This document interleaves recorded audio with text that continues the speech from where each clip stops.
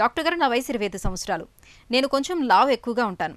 గత 2 సంవత్సరాల నుంచి నడుము మధ్య భాగంలో వెనుక వైపు నొప్పిగా ఉంటుంది. కూర్చొని లేస్తే చాలు నడుము పట్టేస్తుంది. మెడిసిన్ వాడినా తగ్గటం లేదు. ఈ సమస్యకు పరిష్కారం తెలియజేయండి అని అడుగుతున్నారు. ఈ ప్రశ్నకు డాక్టర్ గారి సమాధానం ఇప్పుడు చూద్దాం. ఓఎస్ అంటే కానీ మీరు ఈ నడుము నొప్పి వస్తుంది, కూర్చొని లేచేటప్పుడు నడుము పట్టేస్తుందని చెప్పారు. కానీ మీరు దీనికి ఏదైనా స్పెషల్గా టెస్టులు కానీ ఏమైనా చేయించుకున్నారా అనే విషయం అయితే ఇంతవరకు చెప్పలేదు. కానీ మనకి ఒక పేషెంట్ కంప్లైంట్స్ని బట్టి ప్రాబ్లం ఏంటి అనేది మనం గెస్ చేయడానికి అవకాశాలు ఉంటాయండి. ఏంటంటే ఇప్పుడు చాలామందికి ఈ నడుము నొప్పి ఉంటుంది, కూర్చొని లేచేటప్పుడు ఇబ్బంది ఎక్కువగా ఉంటుంది, లేకపోతే మంచంలో అటు ఇటు పొరలేటప్పుడు కూడా ఈ నొప్పి పెరిగే అవకాశాలు ఉంటాయి కొంతమందిలో.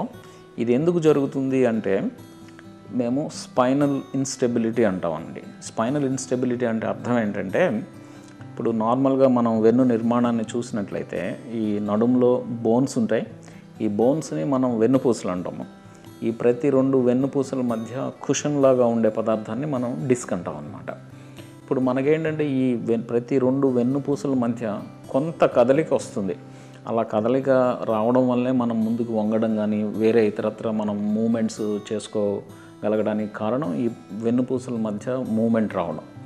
కానీ కొన్ని రకాల కారణాల వలన ఈ వెన్నుపూసల మధ్య వచ్చే కదలిక రావలసిన దానికంటే ఎక్కువ వస్తుందన్నమాట. దీన్నే మేము స్పైనల్ ఇన్స్టెబిలిటీ అంటాము. నార్మల్గా ఈ స్పైనల్ ఇన్స్టెబిలిటీ ఉన్న ప్రాబ్లం ఉన్న వాళ్ళకి ఈ నడుము నొప్పి రావడం, ఈ నడుము నొప్పి ఏంటంటే కూర్చుని లేచేటప్పుడు ఎక్కువ అవడం, ఈ మంచంలో అటు ఇటు పొరలేటప్పుడు ఎక్కువగా రావడం అనేది జరుగుతుందన్నమాట. సో మీ కేసులో ఇటువంటి ఇబ్బంది ఏదన్నా ఉన్నదా అనేది తెలుసుకోవాలి అంటే మాత్రం మనం తప్పనిసరిగా మీరు ఎవరన్నా దగ్గరున్న స్పైన్ డాక్టర్ గారిని కలవడం, దానికి సంబంధించిన టెస్టులు వాళ్ళు చేస్తారంటే ఇట్లాంటి ప్రాబ్లం ఏదైనా ఉన్నదా అని తెలుసుకోవడానికి స్టాండర్డ్గా ఎక్స్రేస్ చేస్తారు. ఎక్స్రేస్ కూడా డైనమిక్ ఎక్స్రేస్ అంటాం. అంటే ఏంటంటే ముందుకు బెండ్ చేసి వెనక్కి బెండ్ చేసి ఎక్స్రేస్ తీస్తారనమాట.